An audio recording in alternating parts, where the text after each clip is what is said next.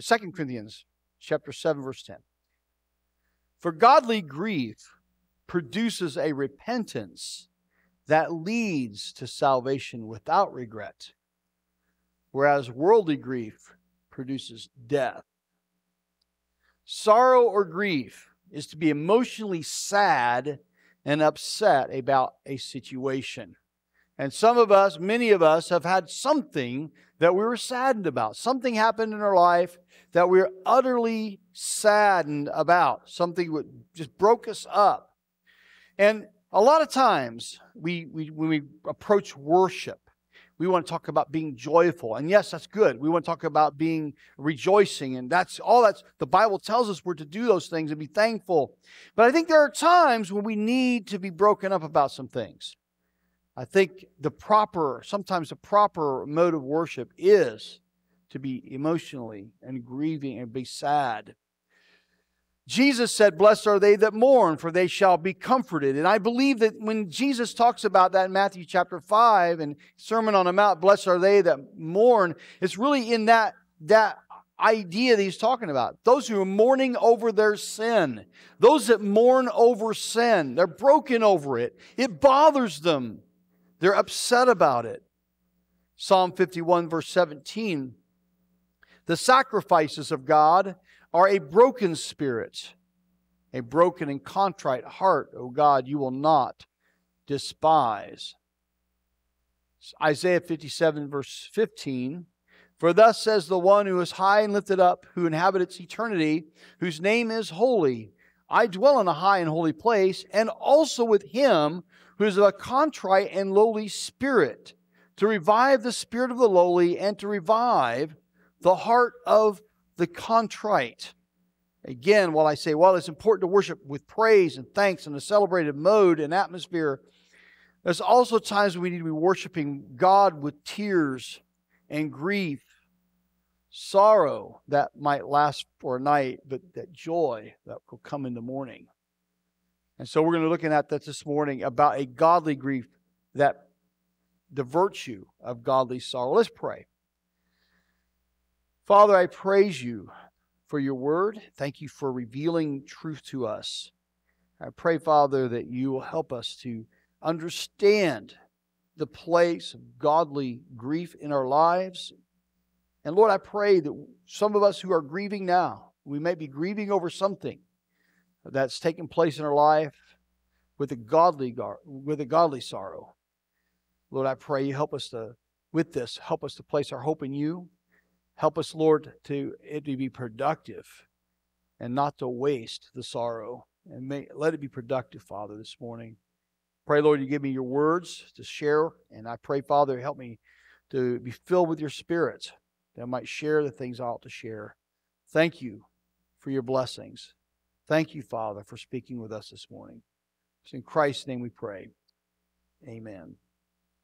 Paul shares this with the Corinthians. This is not the first letter he shares with the Corinthians. This is his second one, probably his second one, 2 Corinthians, right? So godly sorrow, godly grief is produced by a loving rebuke.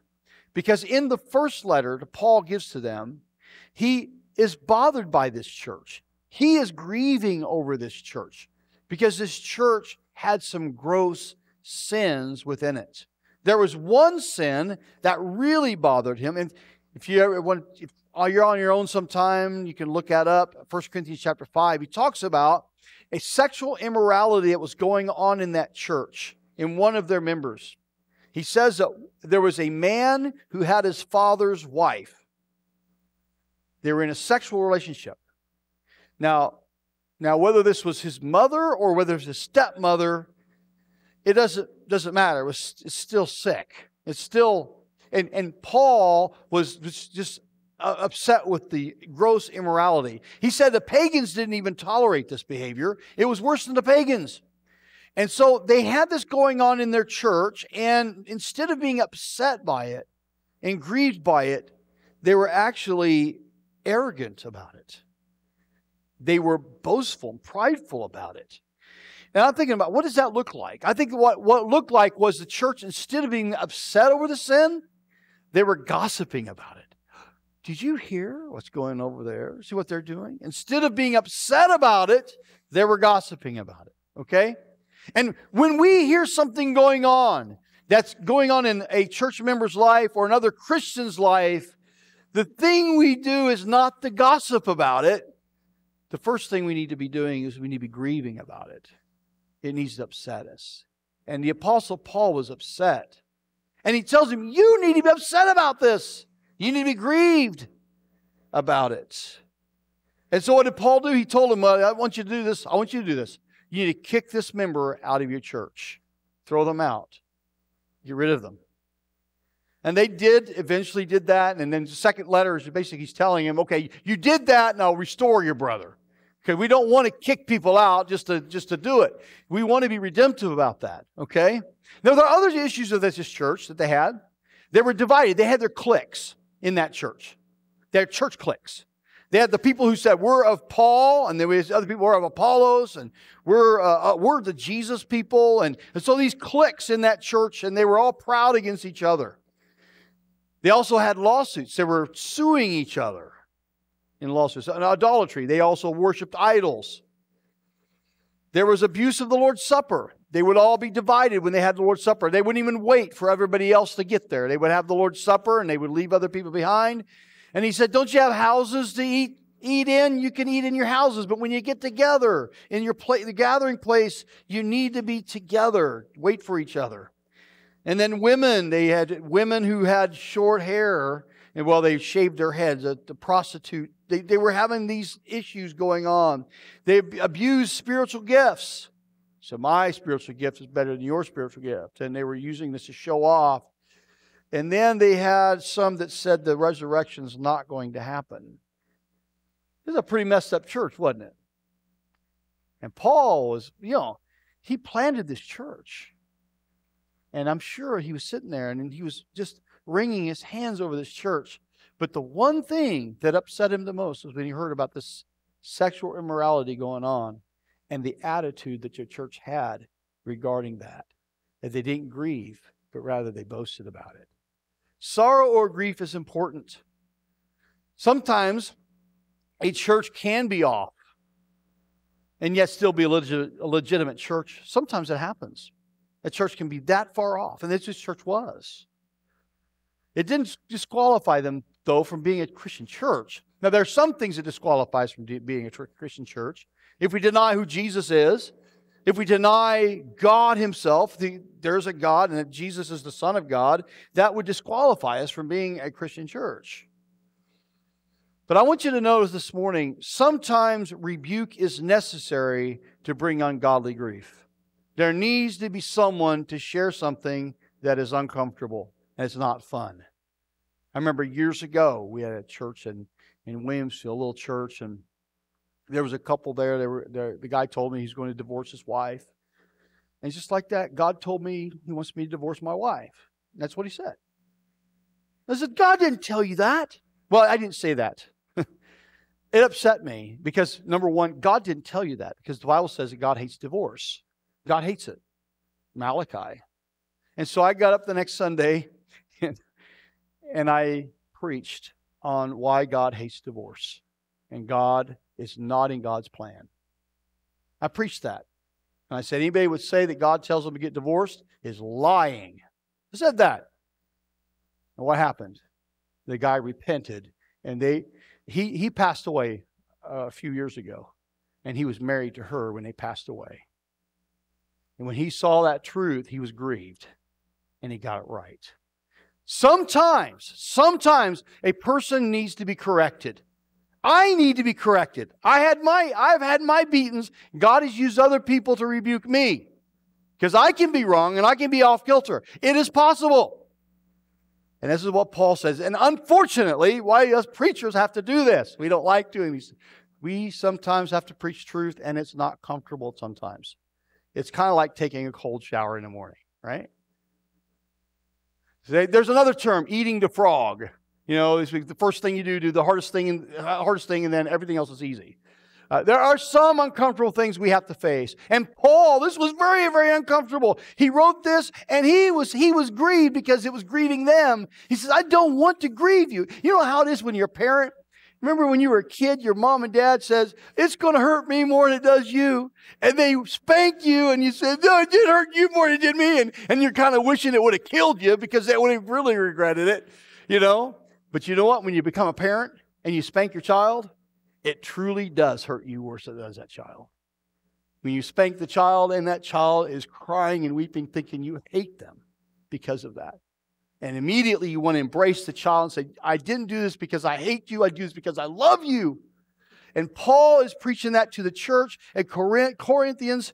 He's saying, I'm sharing this because I don't despise you. I love you. I'm willing to do anything, endure anything for you. But this is not good for you. This sin is not good for you.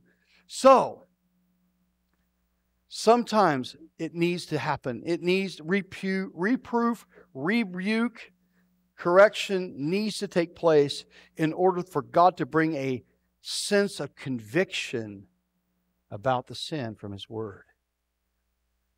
2 Timothy 3:16 tells us, and it talks about the Word of God is breathed out by God and is profitable for rebuke, right? Reproof, correction, and training in righteousness, that the man of God may be thoroughly equipped unto every good work. It is important for us to receive, at times, correction from God's Word. It's not fun. It's not fun. And it brings grief. Years ago, they'd have these revivals. And Billy Sunday and his revivalists, they would do this. The very first thing they would do, the first half of the revival they would talk about, they would do 2 months long. It would be 2 months long. And Billy Sunday would be preaching to the church. The first part of the revival, he'd be preaching to the church. Preach to the church. And there would be a break. All of a sudden something happened with somebody who would confess. Said, I have sinned. I have sinned. I need to get away from this. And then all of a sudden you have this barrage of people confessing their sins and getting right with God because they're grieved. And what would happen after that was all these lost people come to faith in Christ because the church got right with God. Because the church grieved over their sin and got right with God, then God all of a sudden could do His work amongst the lost people because they could see Jesus in them. And now God is working. So, that's what Billy Sunday said. The first half of this, God would work, and when we have that break, and then all of a sudden God's Spirit starts flowing through His people, and all these other people come to faith in Christ. So sometimes we have to deal with sin in our own life. I say sometimes, I say all the time. Amen? I mess up all the time. I mess up every day. And I need to spend time in His Word. I need to allow God to correct me from where I'm wrong. So it's important for us to hear a word from God so that we can have the kind of grief that Paul's talking about. So I want you to notice secondly, that this is different from the sorrow of the world. He tells us, worldly grief produces death. Godly grief produces a repentance that leads to salvation without regret. There is a worldly sorrow. There's a worldly sorrow that's upset with sin. And it's the sorrow of Cain. Remember Cain when he sinned? Cain, he's the one that killed his brother. Remember that? He killed Abel, his brother. And what did Cain, what was he sorrowful about? Was he sorrowful that he missed his brother? Was he sorrowful that his brother actually died and he killed his brother? Did it make him sad? No. He was sad because of the punishment that God gave him. He said, God, my punishment is beyond more than I can bear. The worldly sorrow is sorrowful about the consequence of the sin, not the sin itself. So this is the sorrow of Cain. Remember the sorrow of Pharaoh? We've been learning about Pharaoh and our kids, right? Pharaoh, here he goes. He says, Moses tells the Pharaoh, he says, Pharaoh, let my people, God wants you, let His people go. Let them go. Pharaoh's, okay, I won't let him go. And then what happens is God sends some plague upon Pharaoh in Egypt. And Pharaoh says, all right, Moses, all right, I can't stand this lice. I can't stand these boils. I don't like this. Okay, you can go. And then as soon as, and Moses prays, he says, God, okay, release that because you're going to let him go. As soon as God lifts the plague off of Pharaoh, You remember what Pharaoh did? Nope, not going to let him go. It's like as soon as the hardship is gone, they return back to the rebellion and sin. So a worldly sorrow is sorrowful because of the trouble that sin produces. But if there was no trouble, they would continue in the sin. The godly sorrow is not because of the consequence of the sin, but because of the sin itself. We hate the sin because we hate the sin. That's the difference. I want to repent as long as it's good for me.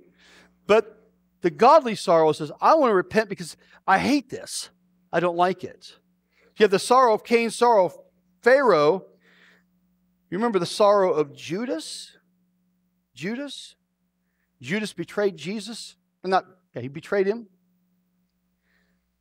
And Judas is interesting. It was after he betrayed him, he started feeling his remorse. I betrayed the innocent blood. And what Judas had, he had a sorrow without hope. See, the godly, worldly sorrow has no hope. His despair and his sin led him to despair of God. So what happened was Judas, he saw that he was sin. He felt guilty, he felt bad about it, and he hung himself because he knew that he was bad. There was no hope in it. So worldly sorrow is sorry and afraid of the consequence and fails to repent because it has no hope. It has no hope. The kind that tries better and focuses on behavior on the outside, but the heart is not in it.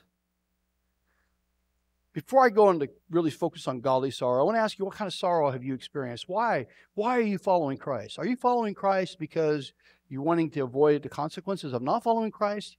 What's the desire? What's the drive for your repentance? What's the drive?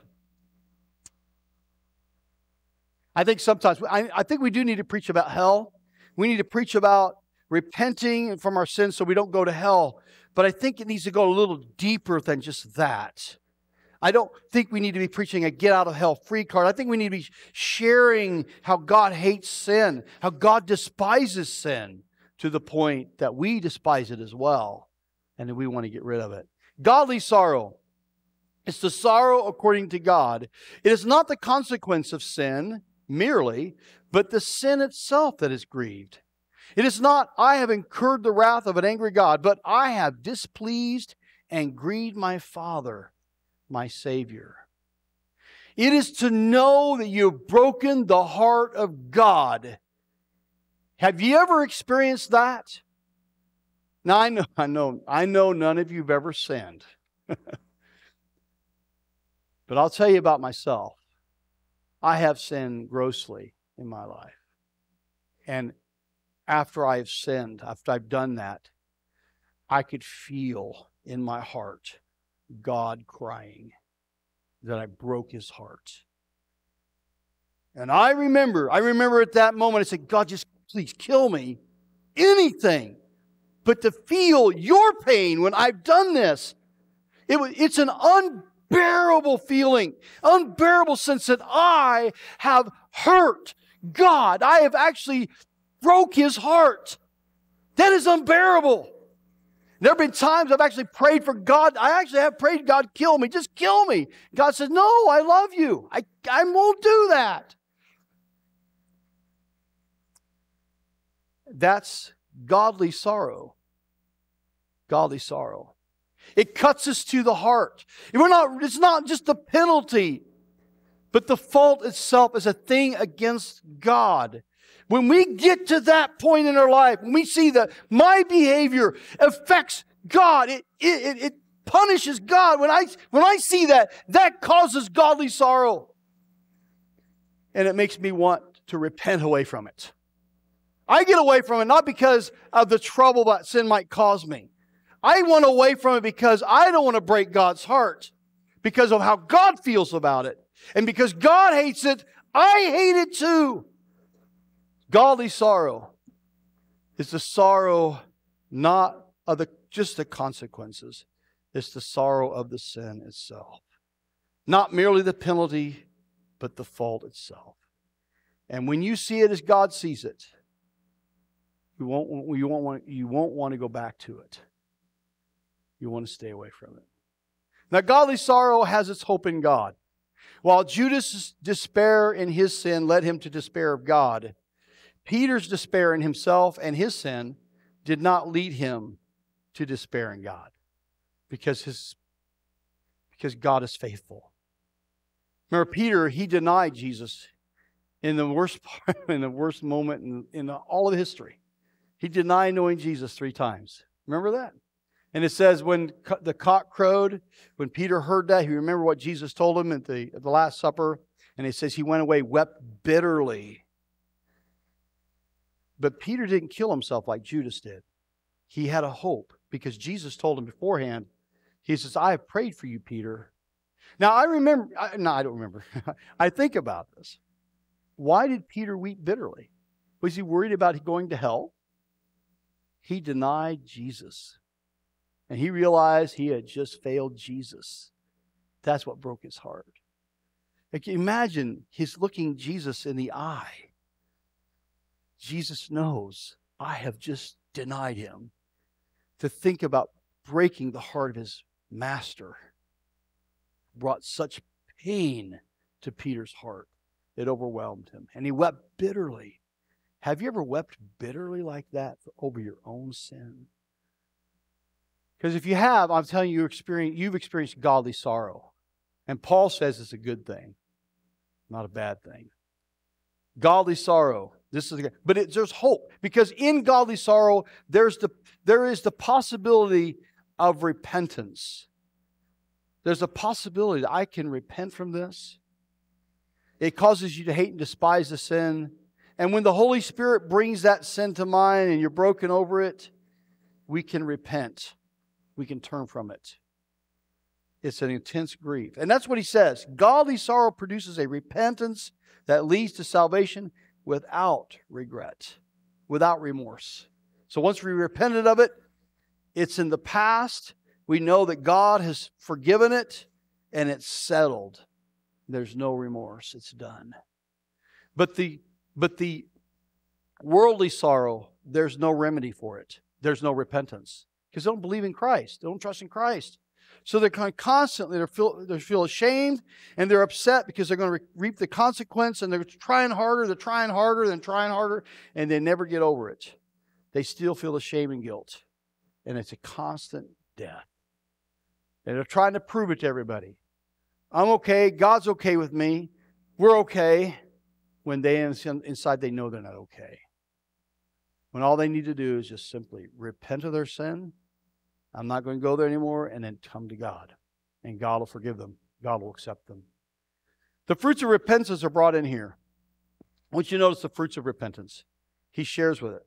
Verse 11. This is what Paul was wanting to see. Now, what Paul was afraid of, when he heard about their sin and when he wrote the letter, he was afraid that when the people got this letter and he started talking about the sin, he was afraid what the people would do is, what does Paul know?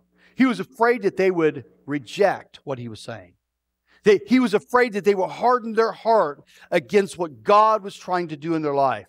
And so they would reject it. They would refuse it. They would refuse to repent.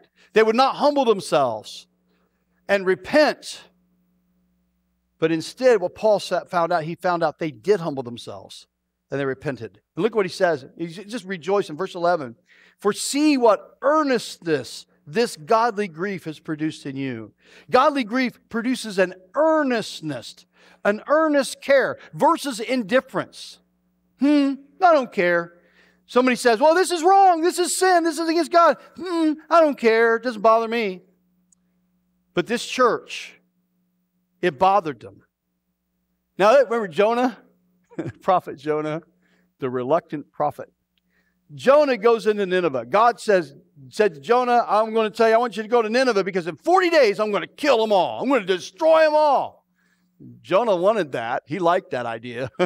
So he goes and he runs away because he doesn't want them to be, they don't want to be saved. Okay, so Jonah runs. And finally, Jonah, of course, you know the story about him and the fish and all that stuff. He finally goes into Nineveh for 3 days. And he doesn't give them any word about repentance at all. He doesn't share any hope at all. Because Jonah doesn't want them to repent. He doesn't want them to. He goes in there against his will, saying to the people of Nineveh, he says, in 40 days, God's going to destroy the city. because of your sin. He goes, for 3 days. And when the people hear about it, they're cut to the heart.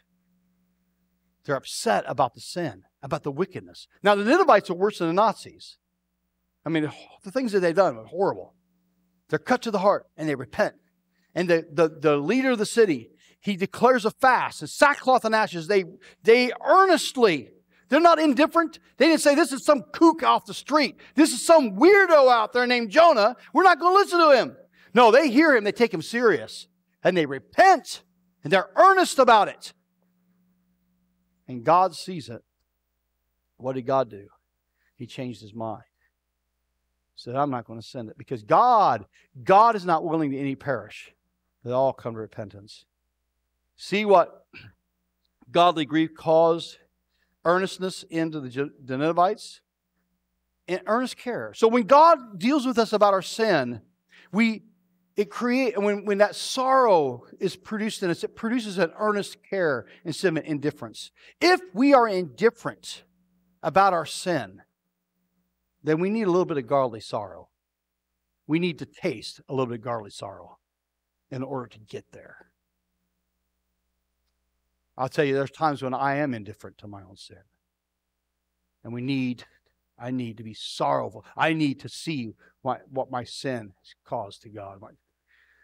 The second sees that the clearing of yourselves. See what earnestness this godly grief will produce in you, but what eagerness to clear yourselves, to show, basically clear yourself. I'm showing my disapproval of this evil. That's how they were clearing themselves. Look what he said. Indignation. There's indignation. It's anger against the sin. Not against people, against the sin. It said, what fear? It's reverence, carefulness. What fear is. What longing. Longing, the desire to make it right. That longing. What zeal, the zeal for God. And then he says, what punishment, or we should say discipline. Readiness to discipline, to get rid of it, to do something about it. So it's not just, it doesn't stop with just feeling emotional. We don't stop there. We allow it to produce action that shows we have changed. We've went and a change of mind. It leads to a salvation without regret. Once you notice, he says, if I can see this right, my eyes are doing funny tricks on me.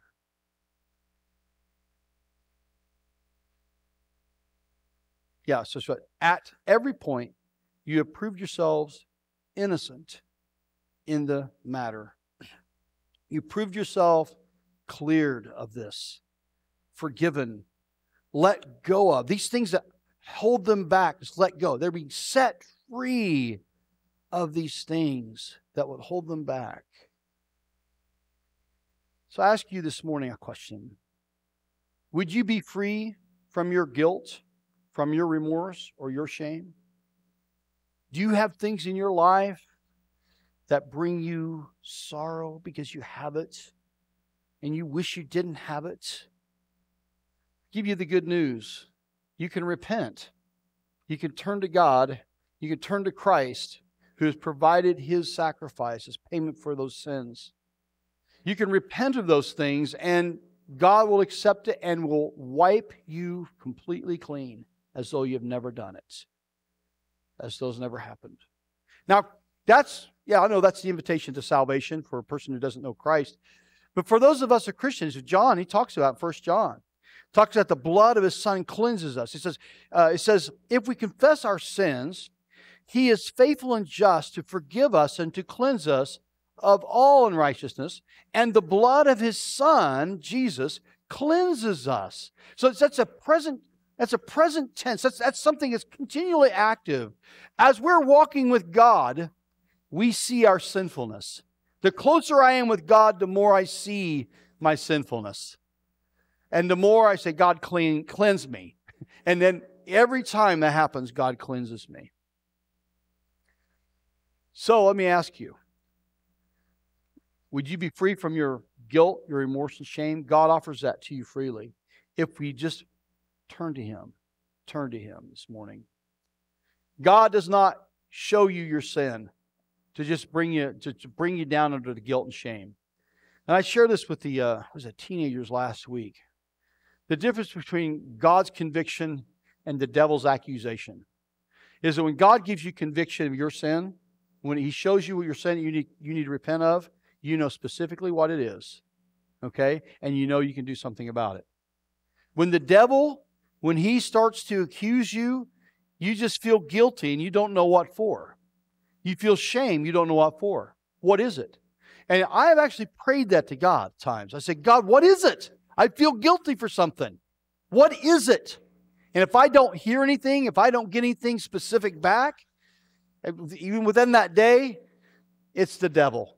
And you know what? The devil can go straight to hell, right?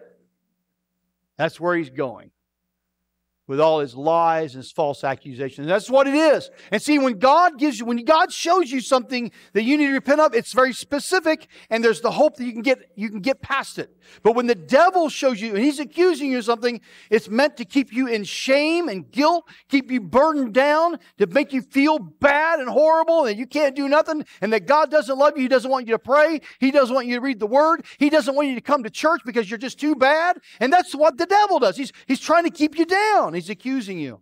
You can't serve God. You can't do anything for Him. And you don't know what it is, but you just feel bad. That's the devil. And he brings shame. He's trying to lie to you. And God doesn't listen to the devil. He listens to Jesus, who is your advocate in heaven. He's praying for you day and night. Even though the devil's asking for you, he doesn't listen. He's not going to pay attention to his accusations. And why should we? Why should we listen to it? So this morning, if you are experiencing a grief, a godly grief, a sorrow, just something you're burdened about, and there's something specific, let it have its work. Don't waste it. Let it have its work to bring you to repent and to turn to Him. But if you are experiencing a sorrow, you're fearful about the consequence, or you're ashamed and you don't know what it's about, there's nothing specific about it, and if the devil's accusing you, like I said, resist him and he will flee. Just resist him. I don't know where you are this morning. I don't know what God's dealing with you. But God hates, I was reading that this morning, how God hates sin. And He will lead us to hate it too. And He will cause us to live for Christ the way Jesus lived. Jesus hated sin, and He lived that way. He will cause us to live that way. So whatever that is this morning, and we'll just have prayer, and then we'll see what God wants you to do. Let's pray.